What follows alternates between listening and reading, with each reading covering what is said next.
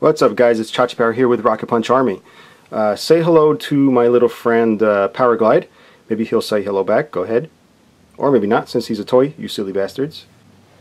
This review is not about this Powerglide, but I do want to start with this one because this is one of the only surviving members of my G1 family of Transformers toys, and it's in great shape.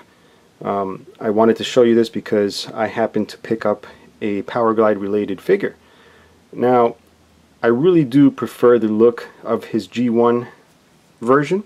I know there's other Powerglides out there, there's big ones, small ones and everything, but I do want one that looks very G1-ish.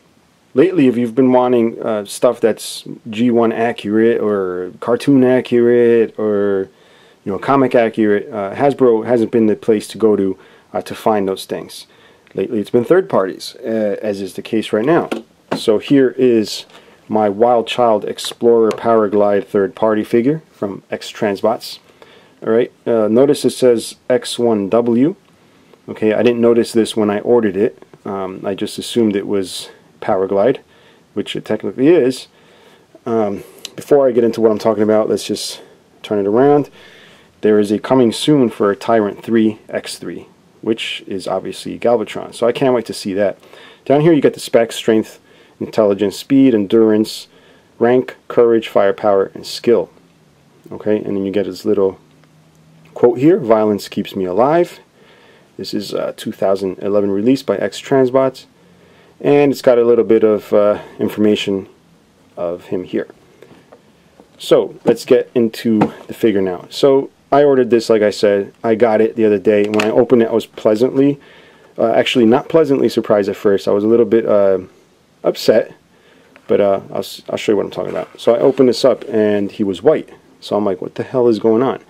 So I didn't realize when I ordered it that this is a X1W. W obviously stands for white, but I did not know that since there were no pictures of the figure, just the box. But then I noticed it has Decepticon faction logos, which turned everything right around. Now I like it. It's white. White always looks good on vehicles.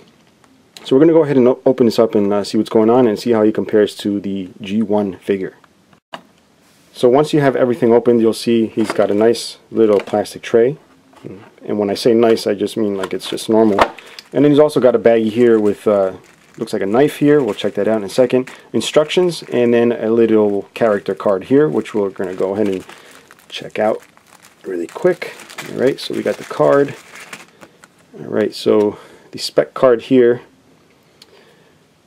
is full color, has all the information, again the specs down here, and it's got a little comic, I guess.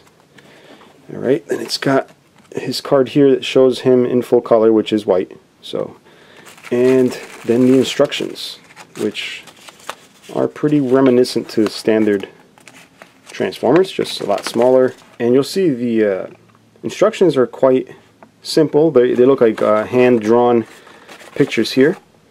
So we're going to go ahead and check out the figure, and then we'll do the transformation. Okay, so I'm just going to take him out of his tray. So after about half an hour of taking twisty ties off, there's only two, but they're twisted like a million times around.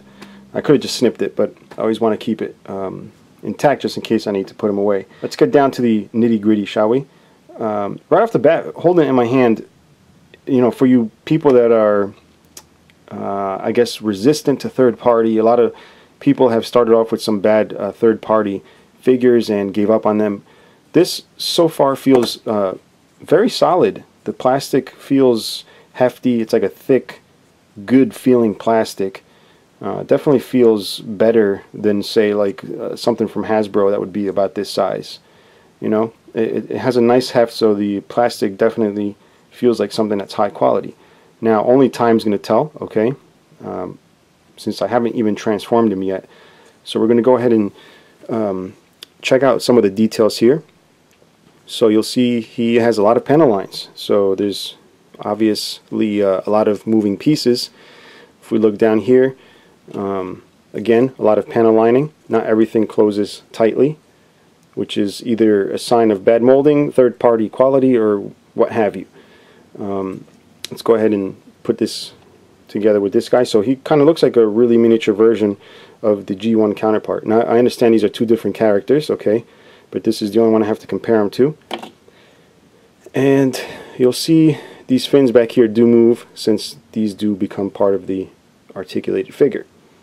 Alright, as far as gimmicks, you do have landing gear, which is really nice. You want to pull this out like so, straight down. Then you want to grab the other two, bring those down, and there you go with the landing gear.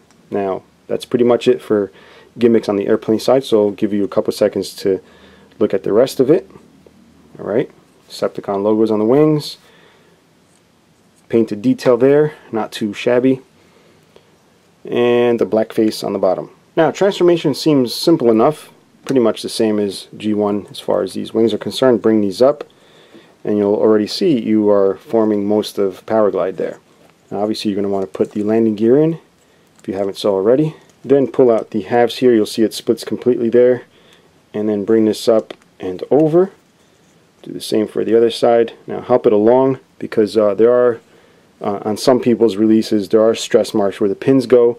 The stress marks might be from just the pins going in, but you know, definitely want to help it along, since this is rather tight.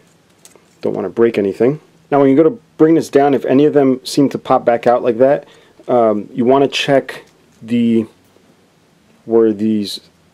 want to check this rod here where it starts getting round, and check for any flash there. If there's any flash, just push it off with an X-Acto knife or something sharp. Just push it right off. It's usually in the corner here, and that should allow you to close it up rather nicely. Then come around to the other side of the figure, spin the head around if you want, doesn't matter.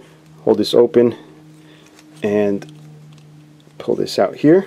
Bring this down, pull the little gun out that's hidden in here in the compartment, and you'll notice there's a heart back there. Pretty cool. So this cockpit piece, you want to spin around and inside, so you want to hide that. Pull this up, then close that. I think now we can finally push that back in like so. This is the part where it gets fun. You bring this out, bring this down like so, spin this around, bring it down over the leg like so, and do the same for the other side. Bring that down, out, spin around, and in. Now, we're not done with the legs just yet. You want to open up the booster thing here, and then wrap it around like so, making sure it encloses over this tab here. Bring this around like that, and you'll see the leg cleans up rather nicely compared to just having that there like that. You're going to want to do the same exact thing for this side. And once you have the legs all taken care of, obviously the arms now. So bring this down, just get it the right way here. And the other one. And this one seems to pop off rather easily on mine. Might have to heat the plastic up and get it to squeeze the ball joint a little bit better, but it still holds on rather well. Wild Child Explorer here. And go ahead and give it some weapons. We got two guns here. One smaller one which goes in the chest, and a little bit bigger one. Put the gun on one and the knife on the other. So there we have Decepticon Wild Child Explorer / Powerglide. Guess you guys want to check out the articulation, which is not bad. You got the head. All it does is swivel around. It will do a 360. Okay. The shoulders, you have them on ball joints. You can see the ball joint there. Got the elbow also on ball joints. A little bit limited depending on which way you're holding it, and again, that pops off sometimes. There is no wrist. Okay, there is no waist joint. But check this out. It does have Gundam style skirts there. Allows you to bring the leg forward, knee down, and then you have a pivoting ankle that's also on a ball joint. So overall, very nice figure. It's a little on the pricey side. It's about 50 bucks, but it's definitely a very nice toy. I'm not going to say it's solid. You'll see the arms are popping off, and the ball joint might not even be a perfectly round ball joint. You'll see here it just tends to pop up, so that's a sign of a non-round ball joint. But overall, very nice. I don't know if I would display with the weapons. A little bit silly there.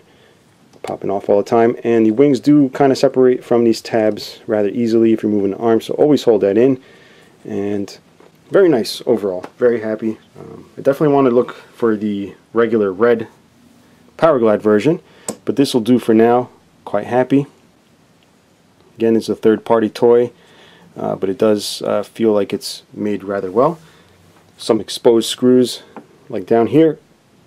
It's a little bit strange, but very nice. Got this one from Ace's toy store, so check that out. And until next time, guys, bye bye.